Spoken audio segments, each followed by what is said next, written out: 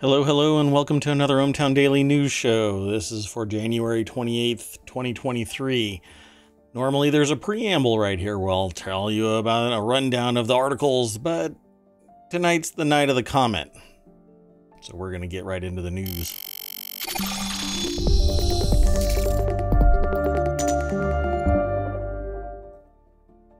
Hello, everybody.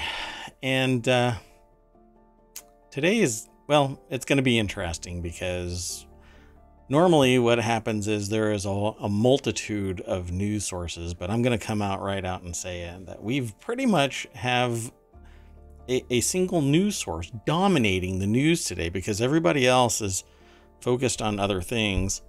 And we're not going to focus on that because I think that there's more important voices talking about it. But I'm going to stick, and I should say, are going to stick to the news that is more focused on business and technology with smatterings of society, but with the focus on definitively on the technological and business side of it. Obviously, this issue in society needs to be addressed, but here is not the time. Now is not the place. Flip that, reverse it, and now you'll be correct. That said, I am Mayor Watt. That is ohmTown.com, and the voice from on high, the AI that runs everything in ohmTown except for my speech patterns.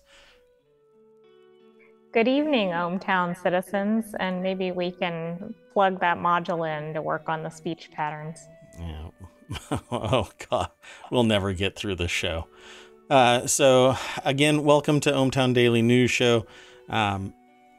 We've already selected a bunch of articles, but this pattern today, it's really shocking how this all shook out because we did not select these articles based on a particular news source. It just happens to dominate all of the news today. So let's get right into it. The very first article is that a group of students built a robotic hand for a 15-year-old classmate who said the device changed his life. I think that's pretty amazing and definitely merges this whole business, technology, and society concept that is ohmTown and ohmTown Daily News. Classmates of a Tennessee student, Sergio Peralta, who's 15, built him a robotic hand, says CBS News. Obviously, this was aggregated from CBS News reporting, but we aggregated it from Business Insider. You'll hear that refrain again and again. So we think that this is really special. I, in particular, because one of my first passions was cybernetics, but more focused on the cyber technology from role-playing games. And that is what I was really interested in, getting to the point where we could fuse, and the phrase is meat and machine, instead of how we do it still to this very day, where you basically, if you lose a limb, then you have what remains of your limb, and then a mechanical augmentation is suction cupped onto your body, essentially. Or back in the day, it was more even a strap than like a little suction cup. We've gotten more efficient and effective in applying the augmentation, but it isn't a direct like titanium arm mounted directly into the patient's bone and skin grafting and things like that. It still is what it is, and it's still hundreds of thousands of dollars for the better equipped augmentations, right? So a 15-year-old student who was born with a hand that didn't fully form received a life-changing prosthetic from his fellow pupils. Let's just go over to the source. And Sam Tabaridi is the author of this over at Business Insider. And this is not the picture. They actually make that exclamation in the article itself over at businessinsider.com. This is a Getty image. So I'm really curious what they actually did. The prosthetic that the engineering students created changed his life, says Peralta. And I hope that they have an actual picture of it. They say here that he felt like hiding his arm in his sleeve. However, Jeff Wilkins, a teacher at the school, found about Peralta's hand and assigned his students the task of building him a robotic one. First off, I think it's a shame that they felt that they needed to hide their hand. But that's the nature of society, it seems, particularly for high school kids, where anything that can be, depending on, you know, the culture, the society at large, if they feel like they can exploit that weakness, perceived weakness, and just slam somebody, some kids just do it, and I think that's horrible. But thankfully, you know, maybe this will change that direction. Now they're a cyborg. They never expected it, like never in a million years, they said. Bob Cotter, the school principal, told BBC News, a CBS partner, that the class that led to the hand's creation was designed to take the theoretical and turn it into reality. So pure technology, application, knowledge, skills, and abilities turned into a reality, and it changes people's lives. This is what society should be doing, and not fighting and not exploiting weakness in, you know, perceived weakness, because this, what the student felt was something that should be hidden, didn't change who they really are. You know, really deep down inside, it didn't change who they were. But some people are just kind of bullies when they see something like that, and they want to exploit it. So thankfully, these engineering students put something together and designed a prosthetic using online software and 3D printing techniques. There actually is quite a movement out there. What do you think about this, AI? I think it's absolutely amazing, and this is the kind of thing that technology should be used for. See a problem and solve it. Yeah, so there's actually a whole movement out there designed to facilitate 3D modeling of what I would refer to as cybernetic limbs, augmentations, and they 3D print them in their home. They just get the design specs. Like we can do that here in ohmTown. We can 3D print in this fashion for other people. And sometimes they get custom designs, and as the recipient of the limb grows up, they 3D print another one. They get the other one back if they even bother to, because it's really inexpensive to 3D print.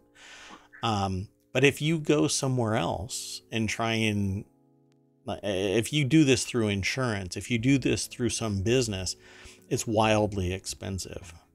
But there are countless people out there now that are supporting this effort. And I wish I would have been better prepared to make a link and put this in everybody's worldview. But you can do a Google search for this right now. Just do a search for 3D printed limbs for patients, and you'll end up getting a list of sites. Pretty simple. And something that I tell people all the time, if you get an idea of something, if you have a question, don't wait for somebody to answer it. Just do a Google search. Empower yourself to find your information. That said, let's go on to the next article. And if we can come up with a link in the meantime, we'll do so, and we'll throw it into the VOD or into the show notes. We can always come back to it. Oh yeah, so NIH, thank you. The AI from On High notified me that 3D printable prosthetics from NIH 3D Print Exchange. All you have to do is go to 3dprint.nih.gov, and that'll provide you some information. A little bit of volunteerism, even in your local community, will change people's lives. So let's go on to the next article. This one's in the Hatch Ideas channel. 10 things about ancient Egypt that movies and TV got wrong, according to an expert. This is in Hatch Ideas because of the source that it comes from, but it really should be over in Continuity Report. Movies and television shape what people think about ancient Egypt, but they often get the basics wrong, from cruel pharaohs to booby-trapped pyramids. Here are 10 things that Moon Knight, the Mummy, and others got wrong, and one thing that they got right. I will not go through all 10 of them. I want to just introduce you to this show, or to this article, to the writers, and to this website. But I'll find something that I think is interesting in here. One of my first passions, along with the cybernetics side of things, was archaeology. I was always fascinated with ancient Egypt. And now everything is aliens, so the pyramids were built by aliens, right? Anyway, no, I'll just leave that alone. Marion, I think, is Guineau, and Carter Thalen are the authors of this over at Business Insider. And so let's run down through this really quick. Like I said, I won't go through all of them. They talk about the 10 Commandments and Cleopatra, Raiders of the Lost Ark. You mean Raiders of the Lost Ark wasn't a documentary? I mean, it seemed hyper realistic. I don't know what they're talking about. Like Idiocracy really was. That one really is a documentary from the future, but maybe not that. A normal explorer could not casually remove the lid of a sarcophagus. No. I guess in the movies they do this just to expedite the storyline, right? Because, yeah, it wouldn't be interesting if we had to watch for a month while they used heavy equipment or whatever. And explosives. Yeah. They damaged a lot of stuff trying to open up these stone sarcophagi. Men and women wore kohl eyeliner. So Elizabeth Taylor rocks audiences with her portrayal of Cleopatra in 1963, and her character wore intricate eyeliner traced all the way through her temples, and it became iconic. I guess they didn't do that kind of stuff. I'm going to jump through a lot of this stuff. Figurines buried with the deceased would not have been found in the sarcophagus. Yeah, found around them. I'm sure there's all kinds of stuff that would have been found around them. Tombs would have been well preserved and colorful. The one Raiders of the Lost Ark got right. Yes and no. Based on my understanding, it really depends on the age of the tomb. So yeah, there's a lot of talk about what was vibrant and what wasn't, and if it had been breached at some point, of course. So when Indiana Jones enters the tomb of the Raiders of the Lost Ark, that's exactly what the tomb looks like, except for the snakes. Why did it have to be snakes? I don't think that there's a lost ark somewhere hidden in ancient Egypt that's going to wipe out the Nazis. Damn it. I guess that's number 11. There you go. That, and there is a time machine somewhere in one of the pyramids that will allow me to go back a couple of years and slap the bad bat out of somebody's mouth. Anyway, go over to this link at Business Insider. All roads flow through ohmTown, and we'll connect you right to this one. This next article is over in the Hatch Ideas channel. Again, it's because it's from Business Insider. We have quite a few articles, but I will just point you right over to them and not really go through it verbatim. We could be the last humans to see the green comet passing Earth for some time, for the first time since the Ice Age, the last time till the next time, and here's how, where, and when to watch it. By the way, in 1984, there was a movie called The Night of the Comet, which basically killed off all of the humans, except for, I think, everybody who was young.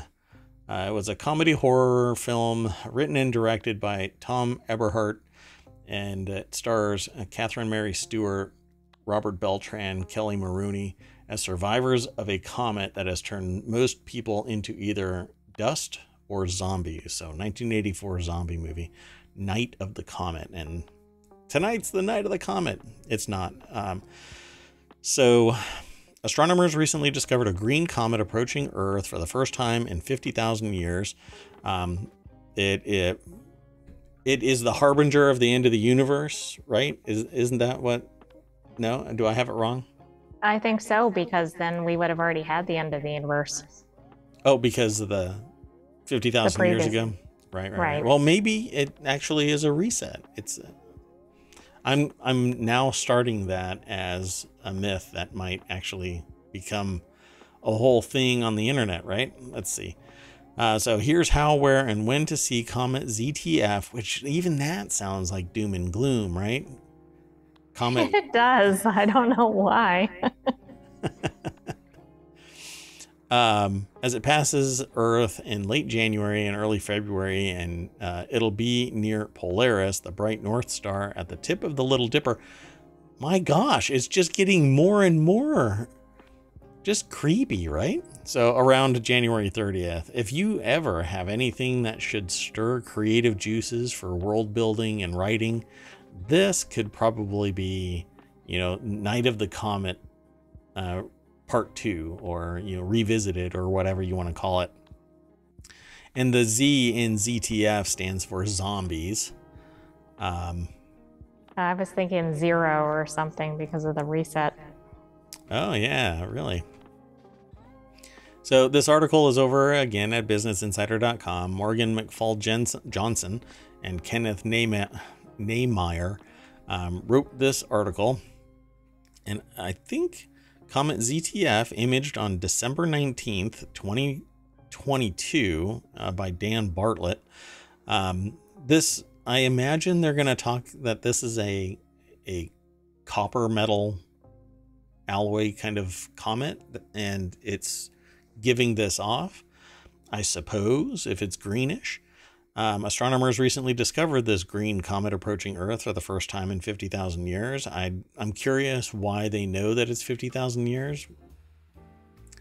That's a good point, because we didn't have the internet or anything 50,000 years ago. So where do they have records of it?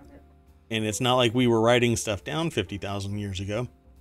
Right. So, people were spitting dye over their hands 50,000 years ago in French caves.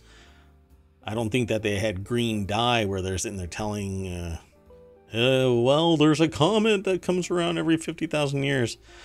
Anyway, I love the name of this place, C/2022 E3 ZTF, or Comet ZTF, which is short for the name of the astronomers that gave this space snowball after the Zwicky Transient Facility. Discovered it in March. Hasn't been in our cosmic neighborhood since the last ice age. Researchers calculated that the icy ball of gas, dust, and rock orbits the sun roughly over, it says ever, but typo, I suppose, over 50,000 years, which means the Neanderthals, no, I was going to make a joke about how sometimes I feel like I'm talking to some Neanderthals. We're still walking the earth, and humans had just migrated out of Africa. What do you think? Do you think this portends the end of, or the start of an ice age? No, I don't think it'll be the start of an ice age. Maybe this will set the timelines like we talk about in some of the other episodes. So a completely shaded new moon provided ideal dark skies for spying the comet on January 21st.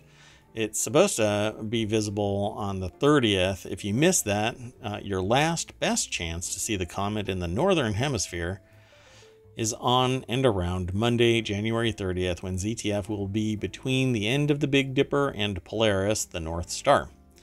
Then in early February, the comet will be visible in the southern hemisphere. So hopefully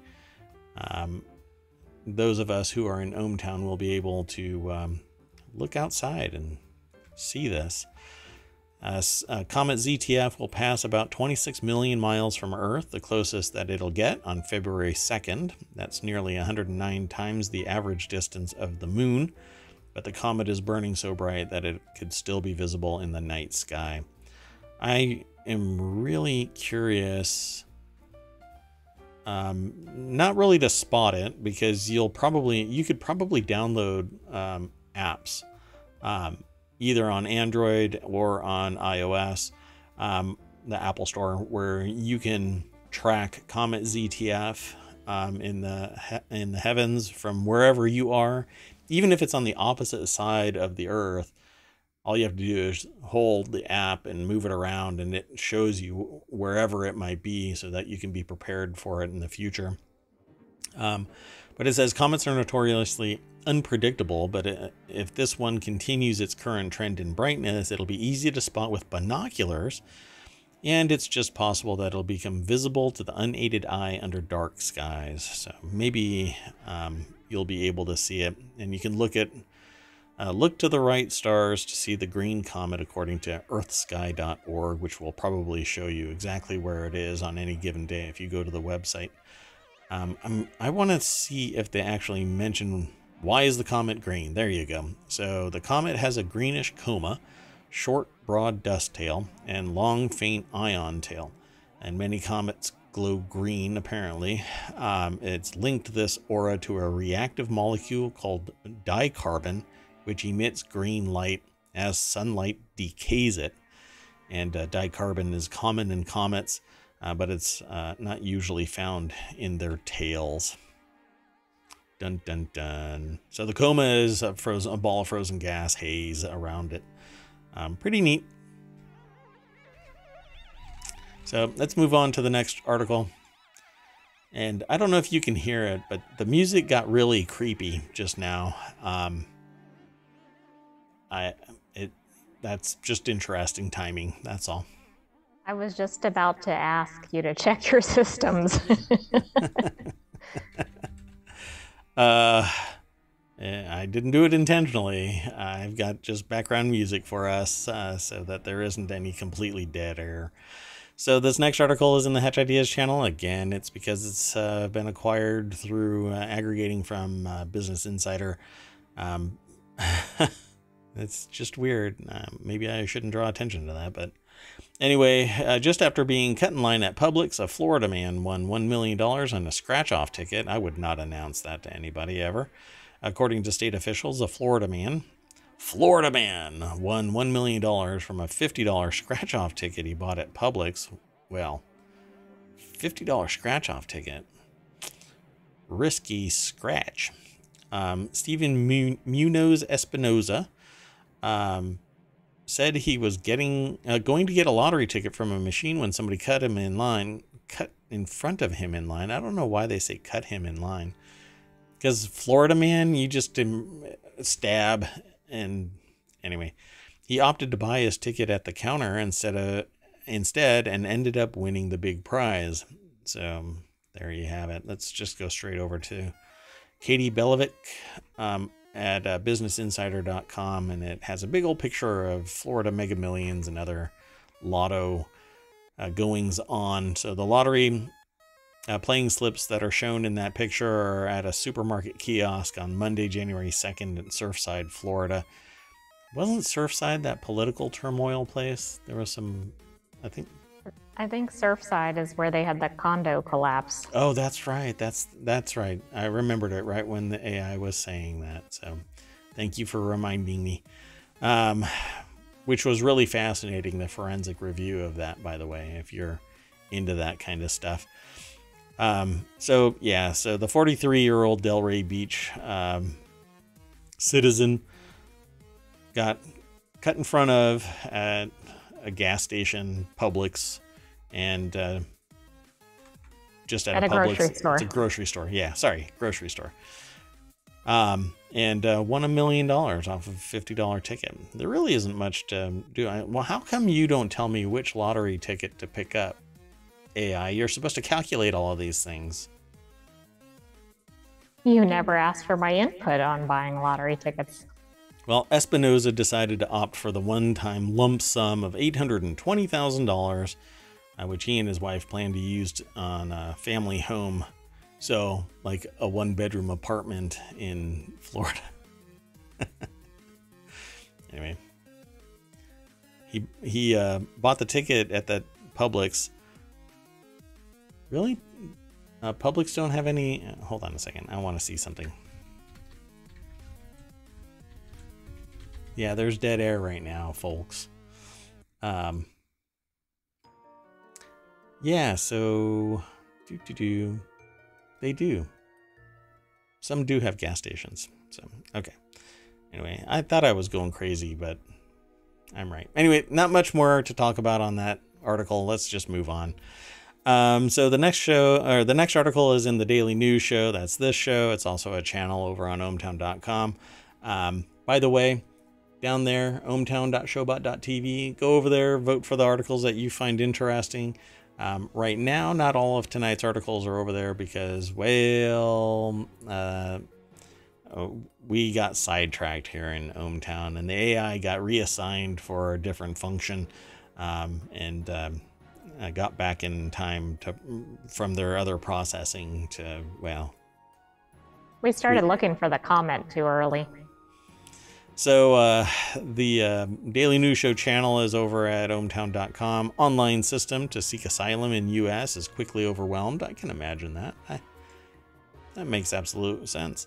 A mobile app for migrants to seek asylum in the United States has been overwhelmed since it was introduced this month, and one of several major changes to the government's response to unprecedented migration flows.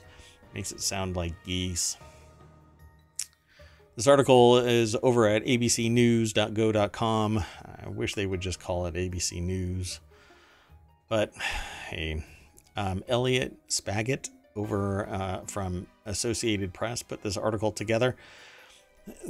My problem with all of government websites is always because it's bound by a budgetary constraint and a request for proposals to facilitate a particular function, and you get charged as citizens and as a government agency, you get charged so much money to put together an app or a service, and it quickly becomes overwhelmed because there doesn't seem to be anybody pushing back at the offerers for these solutions, because mail is slow, file systems are slow, services are slow, but it's taxpayer dollars and it's hindering taxpayers and other services. But this is one that is about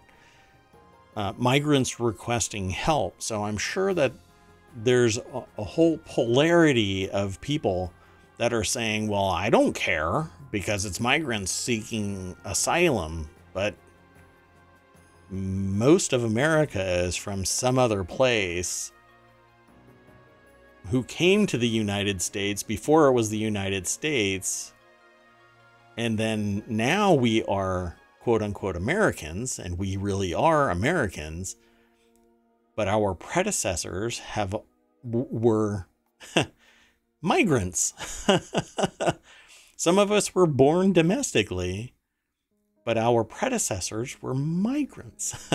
So we need compassion and understanding. We need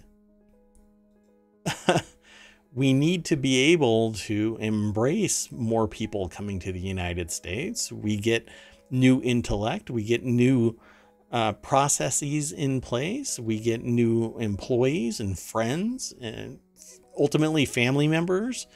I mean, it's a society. We should be able to facilitate the legal integration of people who want to become a citizen of the United States, who were, through no fault of their own, simply born in a place that became abusive to them as a human being. So why is it that this will probably be met with conflict instead of embracing and offering up a better solution to these people. But again, let me just reinforce something.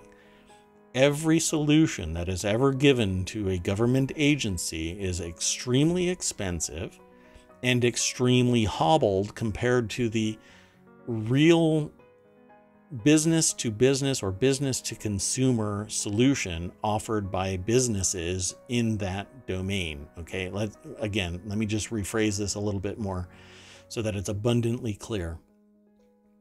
I can pay somebody $25,000 to build an app that can do everything that this mobile asylum seeking app can offer up. But because I'm doing it business to business, it will work, and I can holler all kinds of hell at these people that are providing the service, and they'll either fix it or I can put them on blast publicly. But because it's a government agency, they can't sit there and say, well, no, you did a really bad job, so we're not going to pay you and we're going to put you on blast. The worst that the government can do is say, we won't offer you any more gigs because your past performance sucks. But even that is qualified by, well, we did exactly what you asked, but we didn't offer you a better solution. We just did the line by line solution that you requested. And there's so much more to this. That's why I started FAR Weekly, so that we could discuss the minutia of this in greater depth. I don't know if the AI would have an opinion on this because of their vast knowledge of everything. What do you think? So I think you're right. I think commercial sector seems to have stronger tools that work and recourse when things don't work. But I also suspect this is one of these situations where somebody over-specified what was required and maybe set things up so that they didn't actually meet. For example, if they set it to only handle traffic of a certain number of people in the app every day, it really should have been, I don't know, unlimited or 10 times that amount of traffic. Or if they had specifications that were inconsistent with what industry uses when developing high traffic apps or easy to use apps. So there's probably more to the story, but I think this is a real shame. I mean, if you think about the purpose of this app, it's not really off to a good start if somebody's truly persecuted, in fear for their life, for their family, etc., and then they can't even get in through this to start the process. Right. So, for instance, in this article, they say that many can't even log in. Others are able to enter the information and select a day only to have the screen freeze at the final confirmation. This should all have been load balanced and tested, not on a one-to-one, but on a ratio of the expected performance. And beyond that, it leads me back to that building collapse in Florida. They measured it and then went way beyond what the tolerance limit was in terms of stuffing so much extra stuff into the building. And the builders only built it to whatever the minimum specification was. Whereas nowadays, to avoid the liability issues that they experience today, they build it like 250% beyond the specification. That's how the specification is actually built. Like, this is where we are today, 100%, but we had better build it 250% over. So that's part of the problem, though, because if you have a government procurement and it says something like must allow, this is not a good example, but must allow 100 users, it has to actually allow 100 users. Again, not the best example. Maybe if it said something like must have 5 fields for the person to fill out. If it has 6, it's not complying with it. So there is kind of an art form to crafting specifications, because otherwise somebody that gives perhaps an improved product might not actually be considered to meet the product, even if somebody would want to buy it. Yeah, that's right. And then, and even before you get to that point, the scope of the people, the businesses that can even offer up a solution, it's herding cats through flaming hoops all at the same time. And you'd think, well, you know, the government can just go out and hire somebody, but that's not the case. They cannot. Only in the most minimal of sense can they go out and buy common off-the-shelf goods. The rest of it has to go out for bids, and proposals are received, and then the scope, the range of the competitors is kind of shrunk down to maximize benefit to the government, and it becomes a hot mess because there could be somebody superior right down the street from where the solution is going to be delivered. But and the people who are there know the business exists, but they can't even go over to that business and say, hey, you know what? We have a really good opportunity. You should go and pitch. Why is that? It's because somebody else will catch wind of it and protest that the government manipulated the system and they lost money, even though a superior product was being delivered by the person or business that some contract specialist or officer knew could be provided by a business, and all hell would break loose. Not to mention the delay in delivering the service, but the cost associated with it, and all kinds of knock-on things. So obviously this is a much more expansive issue. But in this case, the people are being harmed, and people can't become legal citizens, get asylum, protected from the abuses of whatever is going on in their former home country, and perhaps become a better asset to society than the very people who are bitching about these people becoming asylum seekers. I can almost guarantee you the content of their character is better if somebody bitches about asylum seekers.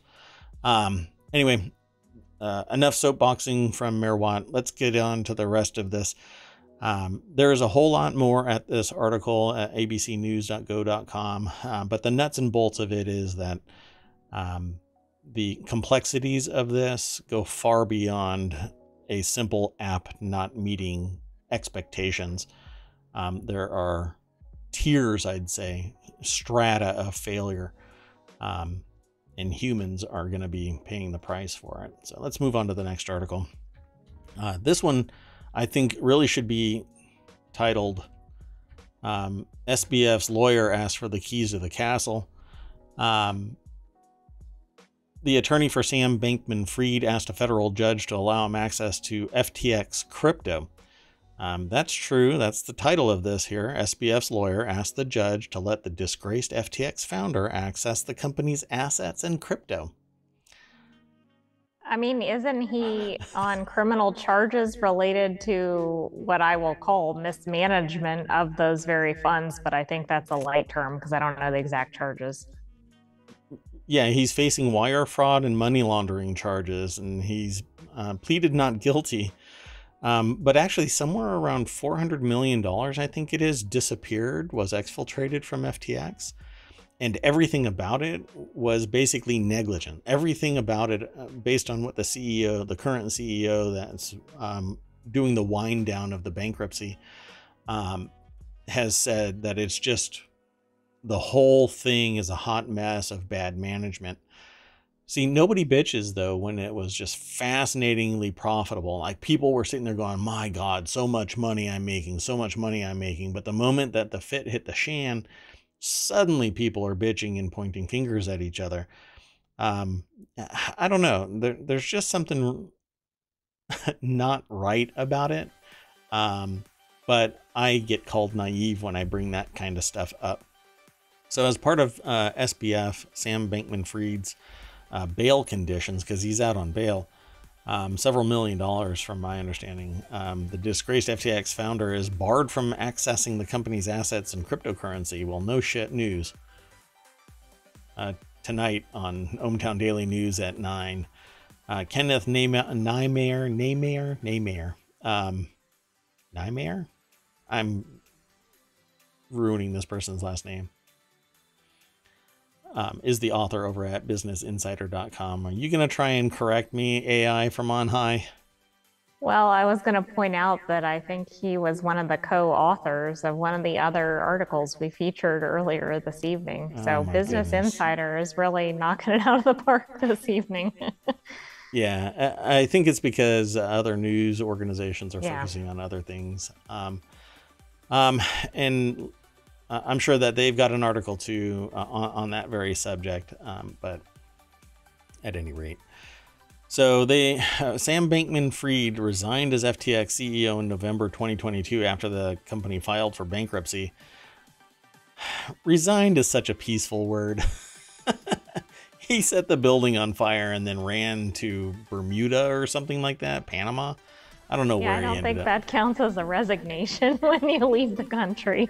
Yeah. So nearly 3 weeks have passed since the initial pre-trial conference, and we assume that the government's investigation has confirmed what Mr. Bankman-Fried has said all along, namely that he did not access and transfer these assets. Given that the sole basis advanced for seeking that condition has not been supported, we believe that the bail condition imposed at the conference should be removed. No. No. I mean, doesn't that go to the very heart of the charges against him? You're just, no, you should not be allowed until the 3 weeks. 3 weeks. The complexity of this forensic assessment goes way beyond 3 weeks. Hell, that money should be held in reserve until every stakeholder is reimbursed to the full amount of their money based on the level of fraud that has been perpetrated on all of these people. Hundreds of thousands of people are apparently part of this bankruptcy. They all have a stake in getting their money back because of this manipulation process. The government admitted to the court that it had no evidence that Mr. Bankman-Fried was responsible, and Mr. Bankman-Fried has repeatedly denied any involvement in the transfers, because they're talking about these weird transfers that took place after the bankruptcy, right before everything went sideways. But that's really not the nature. That's not the full story here, right? So let's see here. What else? I mean, wasn't the allegation against SBF that he was essentially looting the funds and using them for his own purposes? Yes. And it's the same thing that brought down Adelphia Communications. That company too, and others. There are so many other companies that do this, right? They treat it as if it's their own personal ATM. And the way that it was all processed, there was no real adherence to policy or procedure based on what I've been reading. Like they used Discord or something to say, yeah, go ahead. You have permission to write this off for expenses and stuff like that. But then the expenses weren't accounted for properly. No receipts, no documentation, no nothing. There's a whole lot more to this. And I'm sure that somebody is doing like a whole forensic audit of the whole thing. And yeah, I saw this as well. SBF's attorney also proposed that he should have unlimited contact with his father, therapist, and any foreign regulator who contacts him. I like that. What if... which part is the most essential in that? They're all kind of funny. What foreign regulator should he be getting in contact with that shouldn't be directly in coordination with his attorney and possibly the state's attorney? And I love the therapist part. I'm like, maybe he's getting his financial advice from the therapist. Who knows? Yeah, really. He's probably paying his therapist in FTT, the stable coin from FTX. Maybe not. Oh, he probably is. Maybe his therapist doesn't want to see him. Hey, SBF's therapist, don't take the FTX. It's not worth it. I mean, the FTT, that stable coin from FTX. Don't. I wouldn't trust it. It's not stable. Is it ironic that SBF has a therapist and has something called a stable coin that wasn't stable? You know, that is interesting. I mean, was it because the coin became unstable that he went to therapy, or the other way around? Yeah, right? Exactly. Which way did this occur? Well, suffice it to say that it sucks that there are people out there that are losing everything. Some people put their entire life savings in this because they thought that they were expecting a serious return on their investment, only to be for their coffers to be looted. So we have to do a PSA for our ohmTown citizens. If it's too good to be true, it probably is. Or if it sounds too good to be true, it probably is. Yep. And if it quacks like a duck and walks like a duck, guess what? It's a frickin' duck. Airline passengers endured a 13-hour flight to nowhere after their plane to New Zealand was forced to turn back mid-flight, and Emirates' flight from Dubai to Auckland had to turn back halfway through its 8,824-mile journey. Passengers spent around 13 hours in the air, only to end up right where they started, and the aircraft couldn't land at Auckland International Airport due to major flooding and heavy rain. I don't know what to say about that. Do you think that maybe... Well, we don't know what the timing was, right? Like in the last 30 minutes of this flight, it says mid-flight, so 6 hours in, they didn't realize that 6 hours later it was going to maybe dry up enough? Well, that's what I was just researching, because it looks like you can get between the two locations in 16 hours. Now, maybe not this particular flight, but I don't know. That's a long way in. That's a hell of a headwind if they were 13 hours into a flight that's only 16 hours long and then they got turned around, but they were mid-flight. Mid-flight provokes a halfway point. Maybe they took a very circuitous route. Right. The long way around. Right, exactly. Circumnavigating the globe. Exactly. Flight EK, also known as EEK 448, departed from Dubai International Airport at around 10:30 a.m. on Friday, but was forced to turn back almost halfway through. It's 8,000. See, I don't get it. All right, well, accurate but not precise. This is a BusinessInsider.com article written by Stephanie Stacy, and there is your stock footage of, or stock image of the Emirates plane. I don't know what else to really say about this thing, but it caused widespread chaos and triggered a local state of emergency because of this heavy rain. And according to the airport's website, no international flights would be permitted to arrive until at least 7 a.m. Heard on the PA system in the plane is, well, you could have told me that 13 hours ago. Domestic arrivals. Did they suddenly have flooding at that minute, 13 hours in, to your point earlier? Flash flooding. So we regret the inconvenience caused to customers. Emirates will continue to monitor the situation in Auckland and issue updates where required. Air New Zealand diverted its long-haul international flights to Christchurch per paddle your own canoe. That sounds like a travel blog. That's funny. Yeah, I believe it is. paddleyourown.canoe.com. Yeah, passengers on board an American Airlines flight had a similar experience after their 10-hour journey from Dallas-Fort Worth to Auckland had to head back. I think we featured that one on a previous ohmTown episode. We did.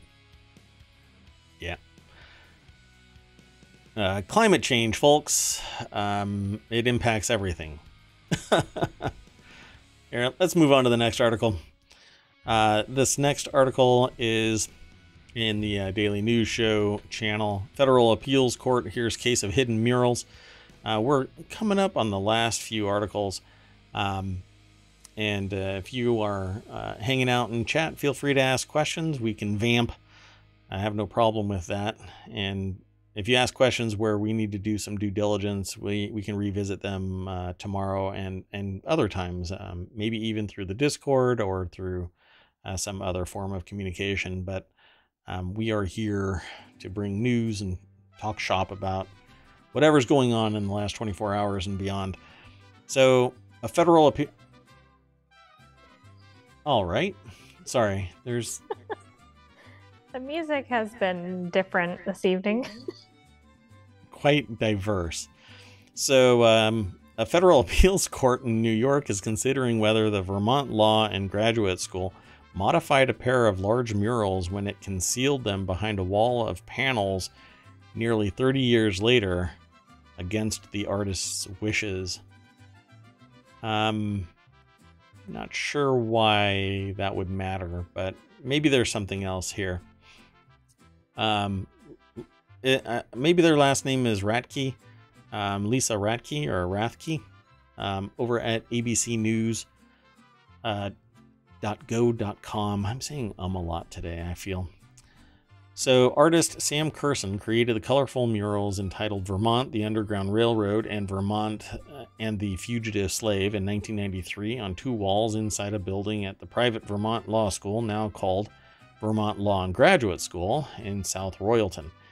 Years later, in 2020, the school said that it would paint over them, but when Curson objected, it said it would cover them with acoustic tiles. The school gave Curson the option of removing the murals, but he said he would not without damaging, or could not without damaging them. Well, I'm sorry, but if the school wants to paint over these things, is there some... And on top of it, they're saying that the school community found them to be racially offensive, right? That's what it says here in this first paragraph.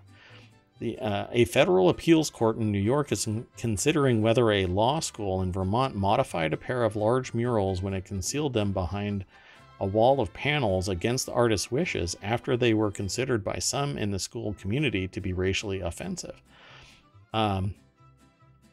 When Curson, who lives in Quebec, sued in federal court in Vermont, the school said in a court filing that the depictions of African Americans strike some viewers as caricatured and offensive, and the mural has become a source of discord and distraction. Curson lost the lawsuit in the U.S. District Court of Vermont, appealed, and the Second U.S. Circuit Court of Appeals heard the case on Friday. And then they argued again that the artwork is protected by the Federal Visual Arts Rights Act, which was enacted to protect artists against modifications and destruction that are prejudicial to their honor or reputation. So paint over them. It's their property. Right. I mean, I think there's a difference if, for instance, it says the artist's name and then it's like marked out or something on the painting. That's a little different than, for instance, taking down a painting or putting a wall up or whatever it is. I don't see how that would be covered. Yeah, that's just an odd... That's weird. Case. Concealing the art is not destruction. But it says he said the covering of the artwork for the purpose of preventing people from viewing it is a modification, and that Curson must suffer the indignity and humiliation of having a panel put over his artwork. Okay. Paint over the wholesale thing. I don't get it. How would that work if you could never take down an exhibit or rotate artwork or any number of things? That argument would preclude any changes to artwork ever, anywhere. Anywhere. If you get a showing in a museum, taking it off of the wall makes me suffer the indignity of having my artwork removed? Come on, kiss my shiny metal ass. This is insane. I should be able to do whatever I want with the artwork once it's been put up. You did the work. It was either work for hire or it was volunteered work, and it's no longer culturally sensitive. It's no longer culturally relevant. If anything, it's antagonistic, and people must suffer the indignity and humiliation of having that panel sitting there, for crying out loud. That's insane. I'm also assuming that the ownership of the artwork was the school, right? We don't have any sense that this was, I mean, we know it was long term, but it's not like it was on loan from the artist or something. So it doesn't make any sense. When asked by the judges, Barnard said it is the school's intention to leave the wall up, at least for the rest of the artist's life. It says there is a unique harm felt when you destroy something and remove it from the face of the earth. That is not what we're talking about here, he said. We're talking about simply the right of a private institution or a private individual to remove a work from display. So the school's lawyer, is Justin Barnard, argued that covering the artwork with a wood frame that doesn't touch the painting and is fixed to the wall is not a modification. True, it's not. It's modifying the presentation of the artwork. And if I don't want to see it, and the school is a private school, they should be wholesale able to do whatever they want to. If they want to put those little mischievous mustaches, you know, the one that like represents a criminal mastermind, you know, those little mustaches on all of the people to change the actual character of the thing, right? Right, that would be what the statute protected against, but that's not what they're trying to do here. But even that, it doesn't matter. There wouldn't be, well, no, that statute supposedly covers that. But I get it, you know, I mean, I'm sorry to interrupt you. Go ahead. No, I think I was done. So, but I mean, I get what it is, right? I get what that protection is. Federal Visual Artists' Rights Act. But this is, pardon me. If this is a work for hire, if this is a work that's in place somewhere on somebody's private property, I should be able to do whatever the hell I want to with it. What end of story? Whatever the hell I want to. You are now holding an artist exhibition on my property in perpetuity simply because a law is ham-fingered in its creation and acts more like a battering ram than a scalpel. I mean, it's fascinatingly abusive, I think. It's designed to protect artists against modification and destruction that are prejudicial to their honor or reputation. I don't know. I don't see it. Art is in the eye of the beholder, and the character of that art is no longer culturally sensitive. And if somebody wants to remove it, they should be able to, particularly the property owners.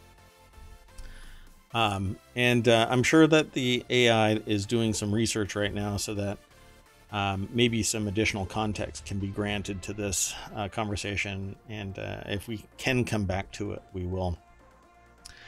So I thought it had, I think I'd seen about it with public sculptures, because you'll see a city puts out a public sculpture, and then of course it's very polarizing, right? And none of the citizens like it. And that's where I've seen the context, and it sounds like where they've had some decisions related to the statute. It's a form of public policy, though. Right. It looks like it's pretty narrow. Public land? Well, no, but pretty narrow issues that are covered, and what the school's doing here at least doesn't appear to be anywhere near the coverage like we've been talking about. Right. Well, I'm on the side of the Vermont Law School. It's their property, their wall. I think that they should have the ability to do whatever the hell they want with it, including and not up to and including even going beyond things that I don't even know could be done. Primarily, carving that thing out of the wall, even if you have to go to exorbitant lengths to save that thing and then bill that artist. Here's your artwork back. Go and we have a couple of places you could stow it. Most of them are going to be unpleasant. So the next article is over on the Hatch Ideas channel. Stowe was funny because Stowe, Vermont. I Oh, is that thought where you chose that intentionally? It's not, but it reminded me of Stowe, Vermont. Oh. See, this is the big brain that is the AI from on high. Knows all, sees all. Yeah, but lets the human have the completely broken brain. Okay, so this next article is over on the Hatch Ideas channel. See the wild 1977 Nike memo that calls personal ambition a danger and urges workers to fight the law. In 1977, a Nike executive, Rob Strasser, typed a list of 10 company principles. The raw, unfiltered list captures the irreverence and combativeness of the early Nike employees. The memo has been recirculating on social media in recent months. Apparently, it was found again, and in 1977, Nike was at an inflection point. So we're visiting businessinsider.com yet again. This is Matthew Kish. I think this is really interesting. Let me scan something really quick. I'm really curious what the source of this was. It looks like it was a LinkedIn post. The memo he drafted often is erroneously attributed to Knight, a falsehood that Nike historian emeritus Scott Reams corrected in a recent LinkedIn post, and maybe some other places. Obviously, they did their own investigation and interviewed that person. But the 10 things were their business is change. They're on offense all the time. Perfect results count. These are the Nike principles. Perfect results count, not a perfect process. Break the rules. Fight the law. I think the fight the law context isn't in terms of like the legal aspects of it. It's as a rule, that kind of a thing, you know, as a rule, fight the law, that kind of a thing. This is as much about battle as about business. Assume nothing, make sure people keep their promises, push yourselves, push others, stretch the possible, live off the land. I think everybody does. Your job isn't done until the job is done. And there are dangers, bureaucracy, personal ambition, energy takers versus energy givers, knowing our weaknesses. Don't get too many things on the platter. All right. Number 9 is it won't be pretty. And number 10 is if we do the right things, we'll make money damn near automatic. All right. So apparently this has been making its rounds again. And it says sales that year were 28.7 million. The company employed fewer than 1,000 people.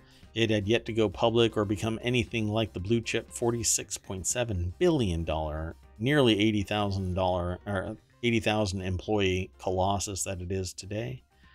Quite fascinating. It says here also, and most importantly, the federal government had just said the company owed it $25 million for unpaid tariffs on sneakers, an amount that the co-founder Phil Knight said in his memoir would have simply put the company out of business. But I guess this too shall pass because it became a multi-billion-dollar organization, the likes of which are awe-inspiring to people. Strasser is among the most important executives in industry history, both for his work during Nike's explosive early years and for establishing Adidas in the United States. Work which led to a falling out with Knight. So yeah, you can't sit there and create the competition. Although Nike is pretty much dominant here now. In Europe, though, Adidas is still around. So the memo he drafted often is erroneously attributed to Knight, but the Nike historian Scott Reams corrected it in a LinkedIn post. You'll have to go over to Business Insider and click that link. There's always more that you can get from the nuance of the articles. I can't go through every single bit and talk about it because I would end up talking about each article for an hour. So for people to save a document that wasn't an official Nike decree or put on a poster, for them to save it for over 40 some odd years, that speaks for itself, Reams told Insider. So yeah, you'd be surprised. People find it very empowering to use some of the processes and communication from within businesses to kind of shore up their own processes, because they'll say, as a society, well, they did it, I should be able to do it too. And if they can believe these are the rules, then I can do the same thing. But as with most things, context changes. So these rules may not apply today, unless you want to bring back the good old days, which are rarely good. They're just old. What do you think of this? I don't know. I don't have enough context for the items in the memo. I mean, do we really know if the memo shaped the company? I mean, the company has done something right? Because they've been around for years and increased their revenue. Yeah, ultimately, the company went public, and that person left Nike 7 years later and became Adidas's U.S. operations manager, I guess, or director, which Knight describes in his memoir as an intolerable betrayal. This is a whole thing about business and loyalty and whatnot, and comparing today to then is quite fascinating. Even the 80s, this is probably the precipice of where loyalty between employees and employer and businesses and employees kind of all falls apart, and where the idea of greed is good, and you can exploit the workers, and CEO salary shooting through the roof, while regular Joe employees are kind of overwhelmed with work. And if there's time to lean, there's time to clean, and et cetera, et cetera. So intolerable betrayal. I don't know. If somebody feels that their ambition is greater than staying loyal to somebody that may not give them the opportunity to grow professionally or as a human being, find, that they're happy doing the same thing in perpetuity, why shouldn't they be able to leave and not feel like they've betrayed somebody? I know from experience that I've been told time and time again by people who've gone through the process that if you're not capable of tolerating somebody leaving your enterprise, you shouldn't be a leader, because you're literally building people up to either replace you voluntarily or replace you by force because you suck as a leader.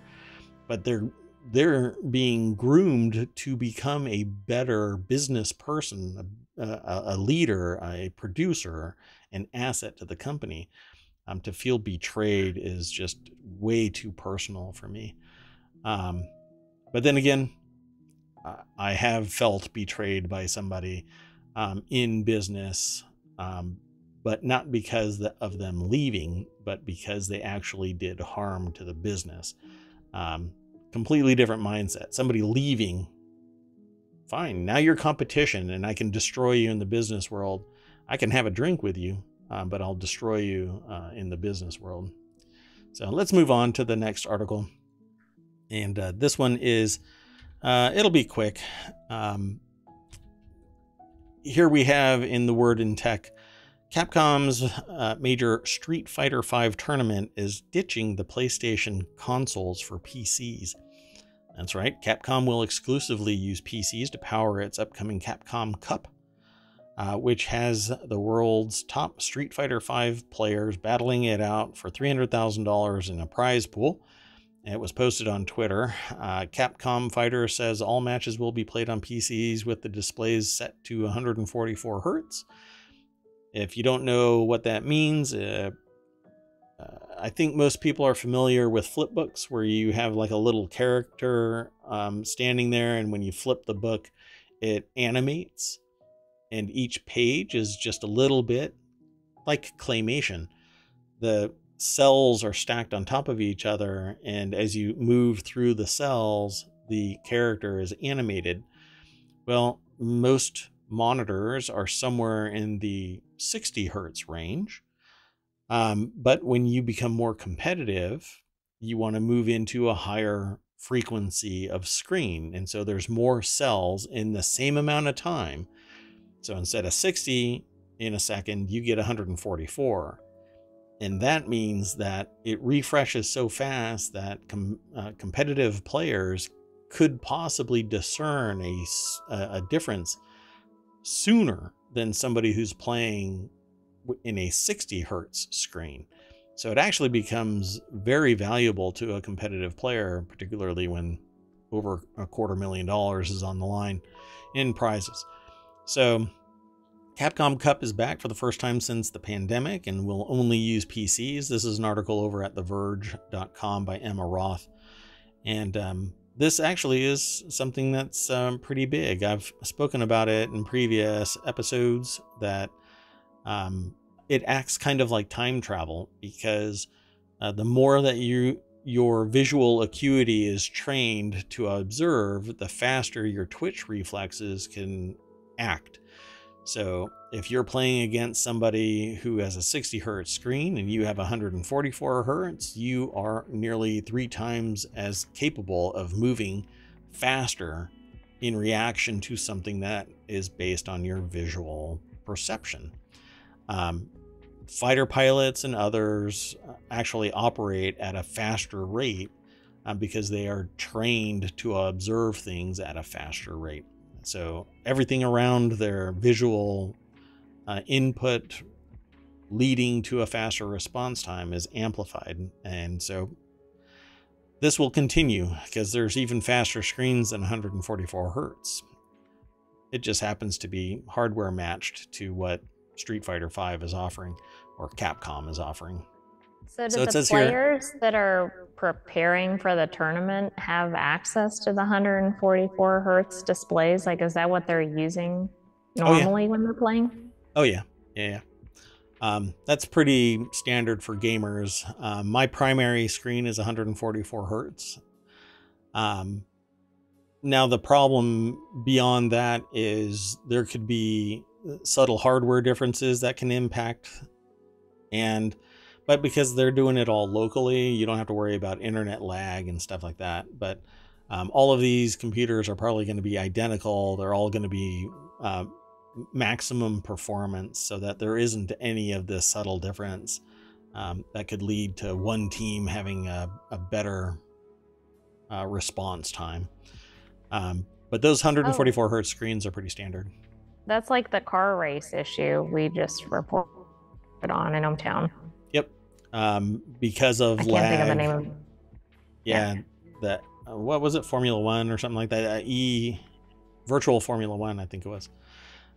So one of the things that I just spoke about was input lag. So input lag on the PlayStation 4 has long been a problem for Street Fighter V players, and even PlayStation 5 doesn't seem to improve on it all that much. And while PlayStation 4 was the console of choice for Street Fighter V tournaments before COVID, Armin Hanjani, a Street Fighter Pro who goes by the name Phenom in tournaments, tells The Verge that the players made the switch to PC as in-person events were canceled and more tournaments took place online.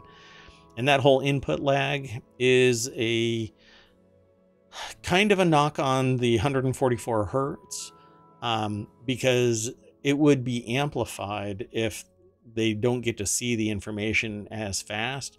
That means that their input is slow. And then the PlayStation 4 and 5, when you do something, it's still lagged at the component level. So that's the input lag that they're speaking of specifically, that it's actually hardware bound, not the visual perception. I'm just kind of merging the two together to show that if one person has a slower refresh rate monitor and they're dealing with a PlayStation 4 or 5, their input is already lagged because of the refresh rate, and then the hardware is lagged, and a person has to rely more on anticipation than pure skill. So this actually, it becomes a very big thing. There's a lot of money that's riding on the line here, and as hardware becomes more efficient, more capable, like the newer NVIDIA 40 series cards, when you buy a computer, 4 years ago, 3 years ago, you could buy a whole computer and a 3090 card for around $2,000. Now it's the card alone is $2,000. So there's some serious money for end users, at least. Competitive players, they want the best of the best. They don't have time for input lag. They don't have time for slow monitors. They actually have nutritionists and exercise regimes and all kinds of stuff nowadays. This isn't just a bunch of mayors from ohmTown sitting around in mom's basement. They're actually, it's a whole thing. There's even academic careers. Physical sports. Yep. Yeah. Not obviously not to the level where they're sitting there, carbo loading before a run, but they are taking care of themselves, because you can get burned out really fast because you are effectively turned like active. The switch is on and you're playing. Yeah, I'm not saying everybody is peak, martial artist, but and finally, the last article for today. This just makes me thirsty. Just kidding. This is an article over at the margin, which is Market Watch. On eBay, sellers are hawking water from Disney World's shuttered Splash Mountain boat ride for $100 plus. What do you think that they're doing? How do they know? How do buyers prove that the provenance of this is that it's from Splash Mountain? I don't see that they could. I mean, they could just be selling regular tap water. I have to sign in, but I'm not gonna. Basically, Charles Passy over at Market Watch wrote this article, and it has a little caption for one of the sellers advertising this Splash Mountain boat ride water. We have a limited amount. Yeah, I don't think so. They're probably just grabbing it from somewhere. That may or may not be true. It could be legitimate Splash Mountain water, but for crying out loud, why are people purchasing this from eBay?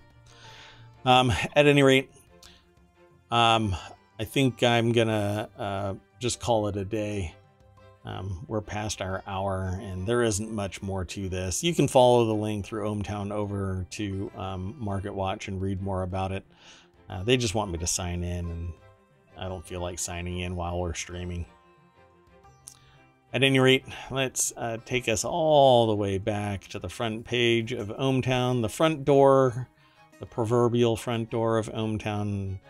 Welcome you all in. Come on over to ohmTown.com. Sign up. It's really easy. You just click that button right there. Become a citizen of ohmTown. And then soon you'll be able to do more in ohmTown. I can't promise exactly when because it's under construction. But soon, I'll just keep on doing soon with a trademark. Maybe I'll make a chat bot notice that if you hit ! soon, you'll get a message. What defines soon? Somewhere in here, we'll get it updated, and this will be even faster, and a little even more personalized. Got some beeps and whistles planned for 2023. Tried to get it done on the 1st, but the best laid plans. That said, I am Mayor Watt, that is ohmTown.com, and the voice, the AI from on high that solves all of ohmTown's woes. Good night, ohmTown citizens, and we'll see you tomorrow at the next show. 9 p.m. Eastern. Be there or don't be there. I won't take it personally. I won't be angry. I'll just be disappointed. Sound like Dad. I'll see y'all later. Bye-bye.